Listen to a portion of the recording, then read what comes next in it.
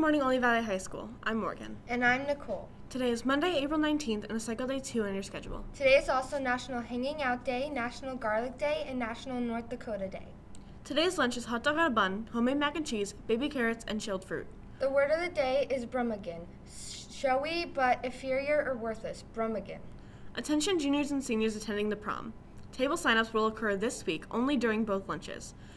You may only sign up yourself and your date. There are 6 people per table. If you do not sign up, you'll be placed at a table. If you have any questions, see Ms. Marino or Ms. Sieber.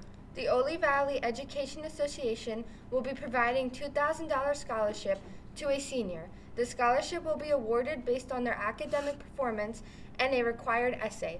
Applications for the scholarship can be obtained in the guidance office. Deadline to apply is April 30th. There will be a girls' soccer meeting this Wednesday, April 21st, during Links period in the fitness center. Any girl interested in playing soccer next fall should plan on attending and pick up a pass from Mrs. Kehoe in the athletic office.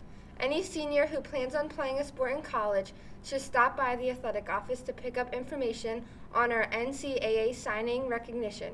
All forms are due back to the athletic office by Friday, April 30th through April 4/23.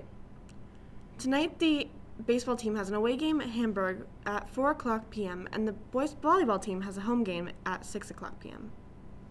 Today's Snobblecap fact is number 185 in the series and states that a male kangaroo is called a boomer.